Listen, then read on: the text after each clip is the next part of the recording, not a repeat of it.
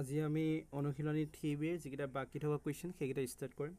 তো 11 নম্বৰৰ পৰা ষ্টাৰ্ট কৰিম ইয়াৰ আগৰ কুৱেশ্যন কেইটা আগৰ ভিডিঅ' কেইটা আছে যদি চোৱা নাই এবাৰ চাই ল'বা তো এবিসিডি এটা আয়ত 11 নম্বৰ কুৱেশ্যনটো কৈছে এবিসিডি এটা আয়ত যাৰ দিশ 12 সেন্টিমিটাৰ প্ৰস্থ 9 সেন্টিমিটাৰ ইয়াৰ কৰ্ণৰ দিশ কি পৰীক্ষা কৰে যে দিশ স্কয়াৰ প্লাস প্ৰস্থ square equal to Karna square তো আমাক দিশ দিয়া আছে প্ৰস্থ দিয়া আছে চিত্ৰ আঁকা কোনো দৰকাৰ নাই জাস্ট দিশ আৰু প্ৰস্থৰ পৰা আমি উলিয়াম তো যেটো আমাক ফৰ্মুলা দিয়া আছে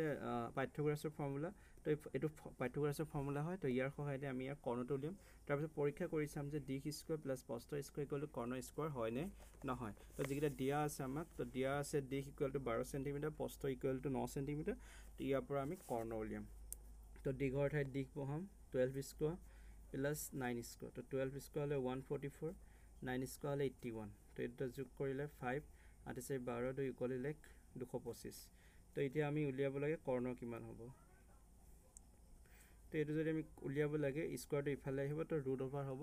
তো 225 যদি আমি ৰুট ওভাৰ লব লগা হয় তেতিয়া হলে আমাৰ आंसर আহিব 15 অৰ্থাৎ আমাৰ কৰ্ণ আহিব 15 সেন্টিমিটাৰ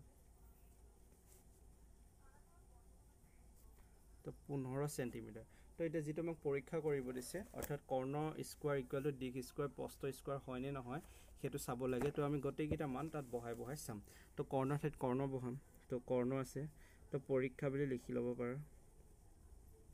পৰীক্ষা 15 স্কয়াৰ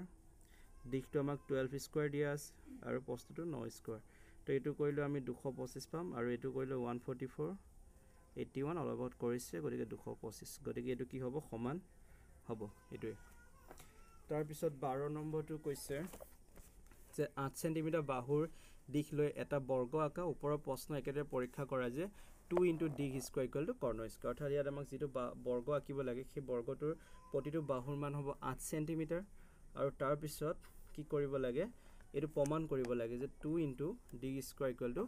কৰ্ণ স্কয়াৰ হয় তো প্ৰথমে আমি বৰ্গটো আঁকি লম বৰ্গটো আঁকিলে তাৰপা কৰ্ণৰ মানটো উলিয়াব লাগিব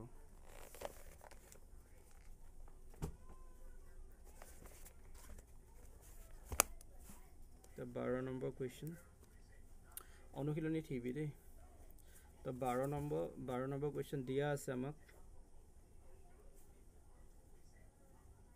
তো বাহুৰ সংখ্যা আমাক বাহুৰ মান দিয়া আছে 8 সেন্টিমিটাৰ তো ইয়াৰ পৰা আমি এটা প্ৰথমে বৰ্গ এটা আঁকিম বৰ্গ কি হয় গটেকিটা সাইডে আমাৰ ইকুৱেল হয় গতিকে এটো 8 হ'ব এটো 8 হ'ব এটো 8 হ'ব এটো 8 হ'ব তো ইয়াৰ পৰা যদি আমি এটা কৰ্ণ আঁকো এনেকৈ তো এটো নাম দিলো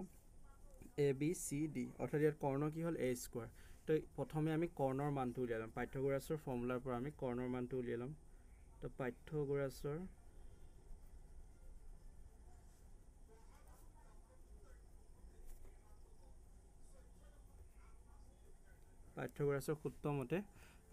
সূত্ৰ মতে আমি লিখিম AC স্কয়াৰ সমান AB স্কয়াৰ সমান যোগ BC স্কয়াৰ মানে কৰ্ণ স্কয়াৰ সমান দিশ স্কয়াৰ সমান প্ৰস্থ স্কয়াৰ যেটো অলপ আগত পাইছিলা পাঠ্য হেতু একেই সূত্ৰ তো AC টো আমি উলিয়াব লাগে অৰ্থাৎ কৰ্ণ উলিয়াব লাগে তো AB কি হ'ব AD স্কয়াৰ আৰু BC ও AD স্কয়াৰ হ'ব কাৰণ এটা বৰ্গৰ দিশ আৰু প্ৰস্থ সমান হয় তো 64 + 64 128 হ'ব AC স্কয়াৰ এতেকে AC root over 128 তো যদি root over 128 আমি উলিয়াবলৈ যাওঁ তেতিয়া হলে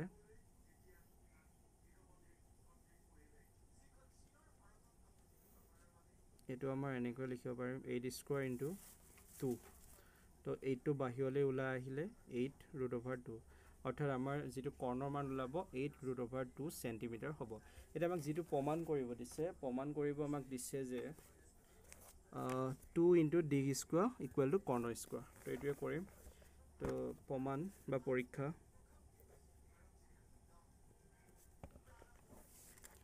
2 into দিশ square equal to Karna square তো দিশটো আমাক 8 দিয়া আছে তো 8 পাতিলো হল 8 টো স্কয়াৰ কৰিছে তাৰপা কৰ্ণ তো কৰ্ণ আমাৰ 8 root over whole square 8 root over whole square 8 root 2 whole square তাৰ পাছত 2 into 64 হলে কি হ'ব আমাৰ 64 হ'ব 8 স্কয়াৰ তাৰপা 8 টো যদি আমি কৰো